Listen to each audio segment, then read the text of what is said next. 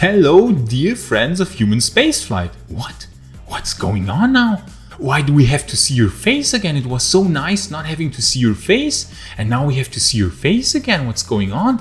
And why are you so old? Why is your hair so gray? Questions over questions, right?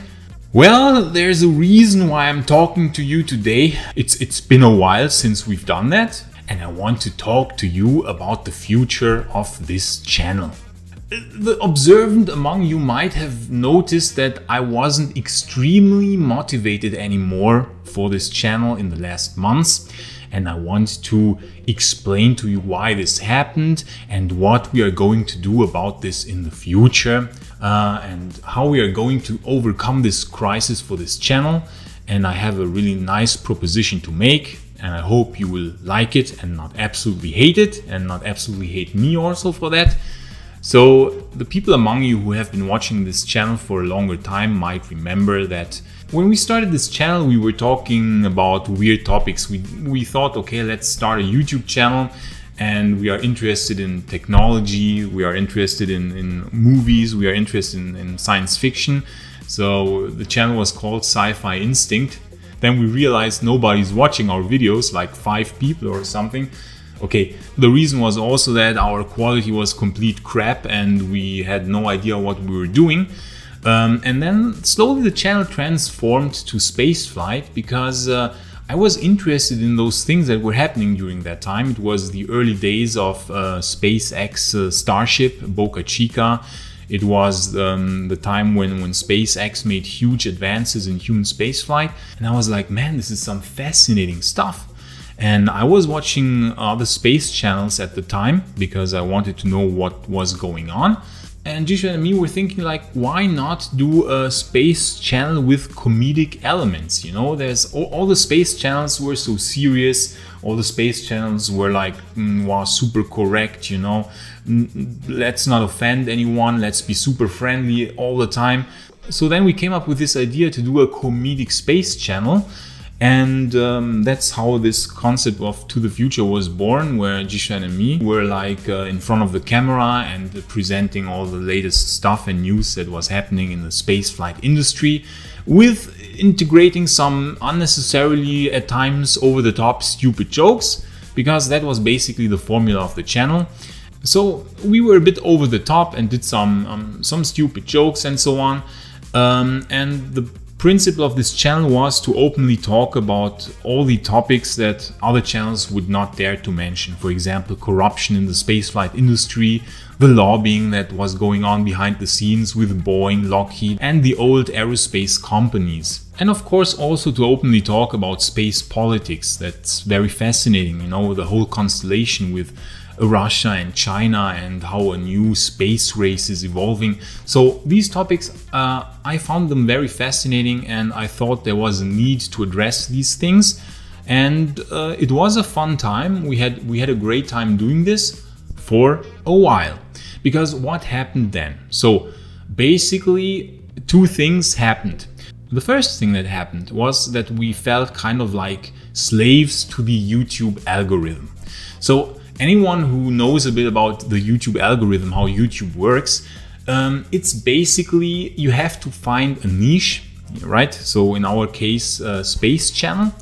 And if you are now in that niche, you have basically almost no chance of getting out of that niche and exploring other interesting topics and other interesting ideas that you yourself might find extremely fascinating. So what happened was that every time I wanted to explore different topics, because, you know, I'm interested in a whole variety of topics, like everything that has to do with space, not only human space flight, but everything that has to do with space I find extremely fascinating. So every time I wanted to explore these different topics, like we had no chance because the algorithm would not promote that kind of stuff. And so basically no one watched it, like absolutely no one. These videos had like, the views of these videos were completely tanking. But every time when we did something about Starship, about SLS, you know, bashing SLS, talking about the whole Jeff Bezos, Elon Musk drama, you know, all the lawsuits against SpaceX by Blue Origin, every time we talked about these kind of things, the views were quite high.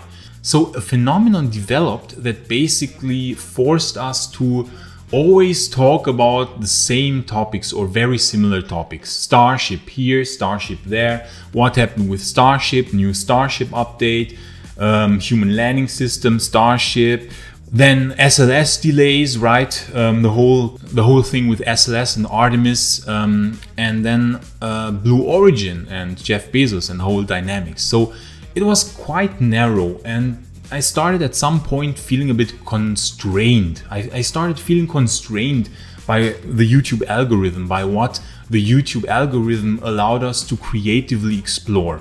Because some of you might also remember that we talked about all kinds of disruptive technologies, right? Especially a lot about electric cars or eVTOLs or even more outlandish concepts. But the problem was that every time we tried to do this, the YouTube algorithm would completely destroy us. Like almost nobody was watching those videos. So at some point we were thinking like, why are we doing these videos when almost nobody's watching them? And when we talk about Starship, then like 10 times as many people are watching, like 5 or 10 times as many, no exaggeration. That's how crazy the difference was. So we became a bit demotivated to talk about these topics, knowing that not many people would watch it. So what then happened? We felt kind of like that YouTube is limiting our creative freedom. We felt a bit like constrained in that we always have to do the same topics and always explore the same topics without any possibility of creative freedom. So it became kind of like, I don't know, we felt like hamsters in the hamster wheel, you know?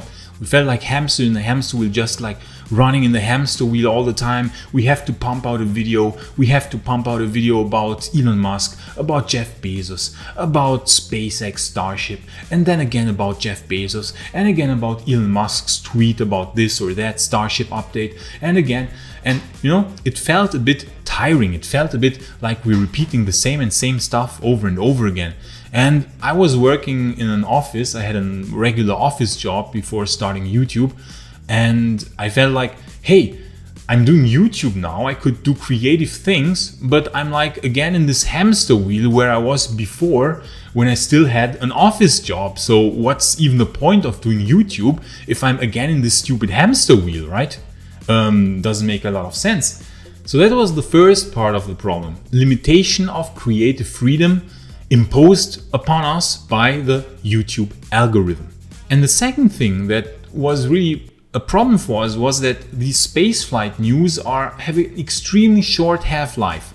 So you bring out a space news and 3 days later no one is interested anymore in it. So you make a video, you put in all this effort, all this time, and a few days later, 1 week later, it's old news. No one is interested anymore into this kind of stuff, right? It's like, oh, that's old news. So you make the videos, they are watched like a few days, and then basically a short time later, no one is interested anymore in it because the next news has happened. So you're not only confined by the YouTube algorithm in your creativity, but you also are chasing news. So you are basically a guy that chases news. So basically Elon Musk tweeted something at 4 a.m. in the morning.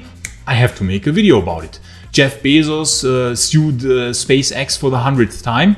I have to make a video about it. And you have to be fast. You have to make a video very fast because 2 or 3 days later, no one is interested anymore in that topic. It's basically old news.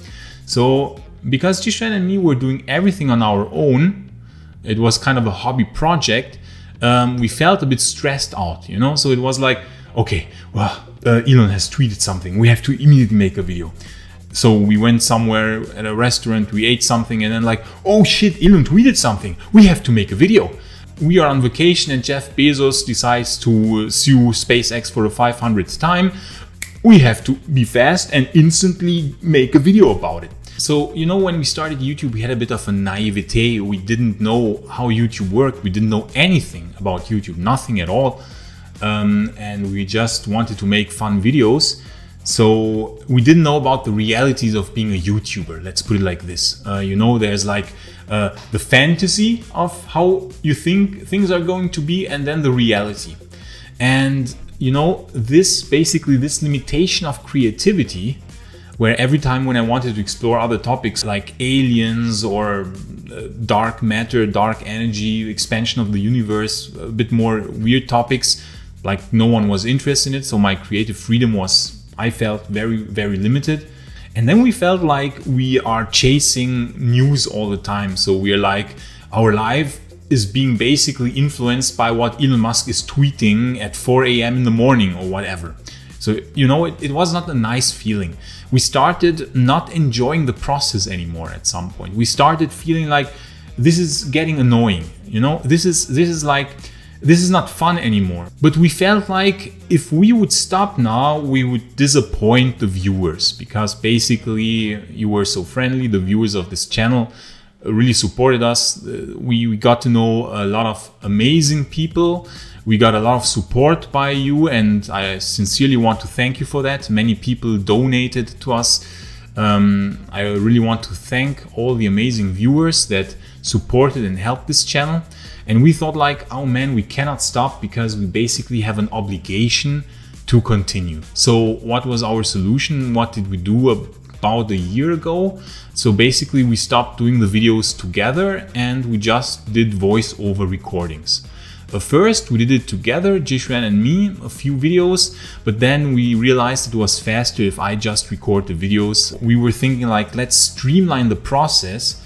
Maybe then we will have more fun if we don't have to invest so much time, right? Because as you can imagine, standing in front of the camera, talking into the camera, Jixuan and me together, this was a lot more work than just doing a voiceover recording. This required a factor at least 2 times more working hours than doing only the voiceover recording. So this was a lot more effort, of course.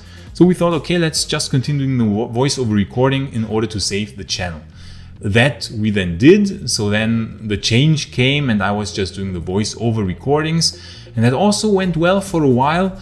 But the problem remained, even though now the thing with running after the news was a bit better, the problem still remained, the limitation of exploring many different topics. You know, that limitation, I still felt confined, and so my fun doing this further declined more and more. I tried to like fight against this, you know, but there was this feeling that what I'm doing is like feeling forced, you know, it's feeling forced.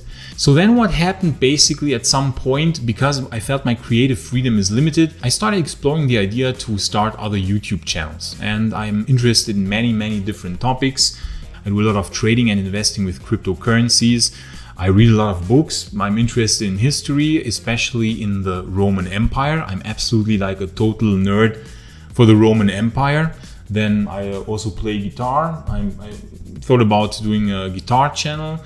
I don't know, I also go to the gym. I play PC games. I'm a gamer. I play a lot of PC games. I thought about starting a gaming channel. But what happened is that the crypto channel and the history channel won, basically. I just started doing some crypto videos and some videos about the Roman Empire, especially the late Roman Empire and how the Roman Empire fell, because I was always extremely fascinated by how civilizations fall. How does that happen? So I started just producing some videos, and I realized that the crypto channel is also not so much for me, because basically it's also again news based, and then I'm again very confined and very much chasing the news. So, oh, Bitcoin has dumped by 5%, I have to make a video about it. Oh, this coin has pumped, I have to make a video about it. So the same problem as with the space channel. So what happened is that it crystallized in the last 3 or 4 months that basically the channel about Roman history was the channel where I had the most fun, because not only did I not have to chase the news anymore, because obviously the Western Roman Empire collapsed 1500 years ago, so basically there's obviously not so much news coming out anymore, so everything already happened apart from maybe some new archaeological discoveries here and there, and therefore I was not forced to chase the news anymore. You know, I could do videos whenever I wanted, and that's something I really appreciate. Like, personal freedom is something that is very important to me. I want to be, you know, I want to be free. I don't want to be slave to anyone. You know, I have this desire for freedom. Maybe a bit childish, but that's just my personal character. I have this desire to do stuff where I enjoy a lot of personal freedom. So the channel about the late Roman Empire basically gave me a lot of freedom, because I could explore all the different topics that I wanted about the Roman Empire, and then there are like thousands of different things that I find fascinating, from, I don't know, engineering of the Roman Empire, technologies that the Romans used, to how did the Roman Empire collapse, what exactly did happen. And then you have like also the Eastern Roman Empire, another history that lasts 1,000 years longer. So I felt it gives me a lot more creative freedom. And also there was not the problem of the constant news. I didn't have to chase news anymore, right? So basically that channel started to be a lot more fun for me. And I started that channel in early October. So it's still not too old, 4.5 months old. But I felt like, wow, this channel allows me to be much more creative and gives me much more personal freedom. I can upload a video whenever I want. I don't have to chase Elon Musk tweeting something. I don't have to chase some news coming out all the time. So it was much more fun for me, you know? And that's why basically it crystallized now that this channel is more fun. And maybe that's a bit egoistic, and I really like to apologize for that, especially to our older viewers. That basically I have more fun now with the history channel, and I don't want to pretend that I have fun with the space channel, because it's insincere. And you people are intelligent, you know. The viewers of space channels are on average pretty intelligent people, I would say. So you can feel, you can hear that I'm not super motivated anymore, and that basically then comes off as insincere. But I want to stay true to myself. When I do something, I want to stay true to myself, and I want to do stuff where I really have fun, because I think YouTube is driven by emotion, and people will realize, they are not stupid, they will realize if someone is really doing it because he or she is interested in that and has a lot of fun doing it, or is just kind of a business. It's like, okay, I'm doing this for money or something. And basically now the channel about Roman history has kind of become my main channel, because I have this passion, because I have fun doing it, because YouTube is not constraining me so much there as with the space channel. I can talk about hundreds or thousands of different topics, whereas on the space channel it was only revolving about SLS, Blue Origin, SpaceX and Artemis program. So that it was very confined. So basically now the Roman channel has become my main channel, and I have a lot of fun doing it. And unfortunately I don't have the time to keep up the two channels. So I tried to first solve this problem by hiring Raul Marquena. He was doing the editing, and I noticed I was still putting in too much time, because the Rome channel is really requiring a lot of attention and a lot of time. So basically then a friend of mine whom I know from the Total Space Network started helping me writing the scripts, and I tried to keep the channel alive. It was basically, okay, I tried to keep the channel alive in order not to disappoint people. But unfortunately I still didn't have enough fun to continue doing this. And it felt insincere, and the views also went down, because I think people realized that I'm not so enthusiastic anymore about it, you know. I'm not so enthusiastic anymore. So yeah, it felt a bit insincere. And what we were thinking, so the people from Total Space, the awesome people from the Total Space Network, and Zabol Shiare and me, we were thinking about, okay, I'm not so motivated anymore, but we don't want to let the channel die, right? Because the alternative would have been to just stop the channel. I will not upload anything onto the future anymore, and I will just continue with the channel about Roman history. So Zabolsh had the idea, hey, why not continue it in some form while it's being kept alive by someone else? And this will basically be the idea that the awesome people from the Total Space Network, with whom we had the honor of making a few videos in the past, we had an awesome collaboration called Humans in Space. It was awesome doing this. So what is going to happen now is basically that this channel will be taken over by the Total Space Network. I'm giving them the channel and they will continue making videos. But it's important, of course, that the spirit of the videos is continued. So that not suddenly the channel is becoming super PC and super friendly, and suddenly the space launch system is awesome and Starship is a scam or something. You know, there are all these idiots on YouTube doing these kinds of videos. Like Elon Musk is an idiot. Okay, he is sometimes not the friendliest person, but like these narratives, you know, like Elon Musk is either the best, he never does any mistake, or Elon Musk is the worst, everything he does is bad, and he's like a complete idiot. So, you know, these extremes, always these extreme views, it's a bit childish. But it's of course important that the spirit of this channel goes on and the channel doesn't become PC.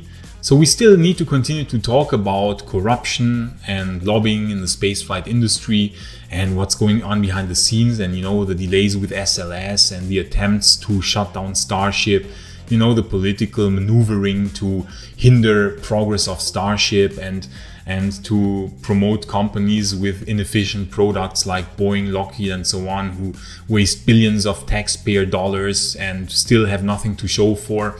So it's important to continue talking about these topics, and the Total Space Network and I made totally sure that this is continuing to be the case. And you can expect some really good videos. They are really awesome. There are talented people at Total Space Network like Rich LB and Aaron. They are doing a really awesome job and they understand how this channel works, and they understand the topics of this channel here. And Zabol Shiare will be writing the scripts. He has written the last 5 or 6 scripts already for To the Future. So if you watch the last 5 or 6 videos, he has written the scripts already. And the narration will be done by Sam. He's a really cool guy. He has a really good voice, much better than my stupid voice, but he doesn't have my accent and everything. So it will be pretty awesome. And he's really enthusiastic about it, and I think he will do an amazing job. He's really also very interested in spaceflight, so he's not like, okay, I'm just, you know, like doing the narration for money or something like that, but he's also really interested in that kind of stuff. So I think the channel will continue to do amazing things, and I really hope that you will continue to watch this channel, even though basically the channel now has transformed quite a lot from the early days. I can understand people, of course, who are upset and angry, and I really apologize. I'm really sorry about that. I really wanted to continue. I really tried my best. I tried for over a year basically to like keep the motivation going and keep spinning the hamster wheel and keep chasing the news and make the videos on time.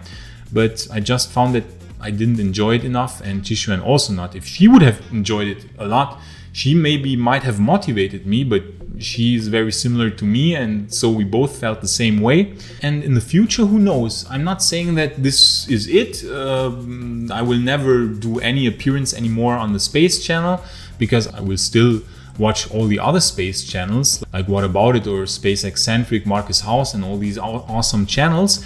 I will still watch them because I want to see the progress. I'm super optimistic and hyped about the future of humanity. I think the future of humanity is looking pretty bright, even though some negative people want to make us believe that everything is bad, and I'm not convinced that this will happen. I'm super optimistic about the future, and the channel will reflect that. And I hope in the future that Jixuan and me will come back in some form. I cannot promise it. I cannot say when this will happen or if this will happen, but I will try my best that in the future I manage a way to streamline the processes for all those different topics which I'm interested in, and that I find a way to have a successful channel about Roman history, maybe also the crypto channel. I want to maybe pick it up again, who knows, in some form. And also the space channel, but for that I need a really streamlined process, and need to come up with some ideas, and this might happen at some point in the future. However, I cannot guarantee it, but I will try my best, of course. Until then, Of course, I would be extremely happy to welcome you on the History channel, Majorianus, dedicated to the late Western Roman Emperor Majorian, whom I admire a lot. He was a true hero. And I would be happy to welcome you on the Roman History channel. The channel is certainly different from To the Future, but maybe you will find it interesting and I would be happy to welcome you there. So yeah, that's everything I have to say from my side. I would like to apologize again that it went this way, that history went this way. I wish I would be different, and I wish I wouldn't have this desire for extreme creative freedom and this desire for freedom in general, like not liking to be constrained by the mighty YouTube algorithm.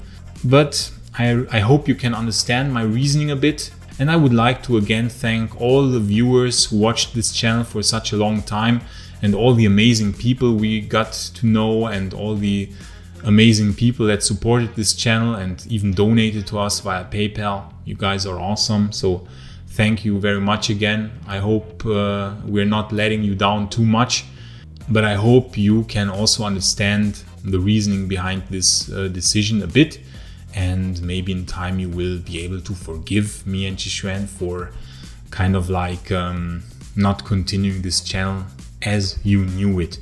But it will always continue in some form, and thanks to the amazing people, as I said, from the Total Space Network, the channel can continue pumping out the classic videos like bashing SLS, you know, talking about the whole Elon Musk, Jeff Bezos drama, talking about corruption in the spaceflight industry, lobbying in the spaceflight industry, about the Artemis program, about the capabilities of Starship, what's happening with Starship, when will we have our first moon and Mars base, and all these amazing things about space politics and all these fascinating topics that are worth exploring. So then, friends of human spaceflight, I hope you are not too sad now.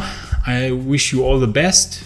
And Jixuan, of course, also wishes you all the best. And I think she has some last remarks as a nice parting gift, of course, because you might remember that Jixuan would get angry sometimes quite easily. And when this happened, it was quite dangerous. And she would like to say also a few last words. And also in the end, I would like to end the video with some funny Hulk scenes from our old videos. So then, friends of human spaceflight, the future is looking bright for space exploration. Jixuan and me wish you all the best, and on to the future. So thank you so much for watching us again, and we really appreciate it. And aren't you a bit angry that we stop, that we don't continue making videos? Aren't you a bit angry about this? Hulk! Hulk! Hulk! Hulk! Hulk is sad. Hulk! Hulk is angry. Hulk! Hulk is sad. Hulk! Angry.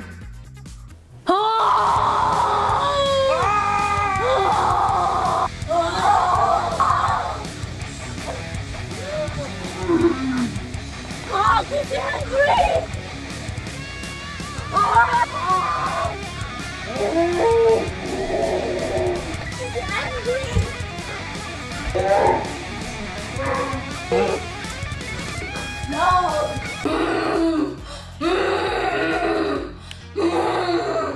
I'm so hungry!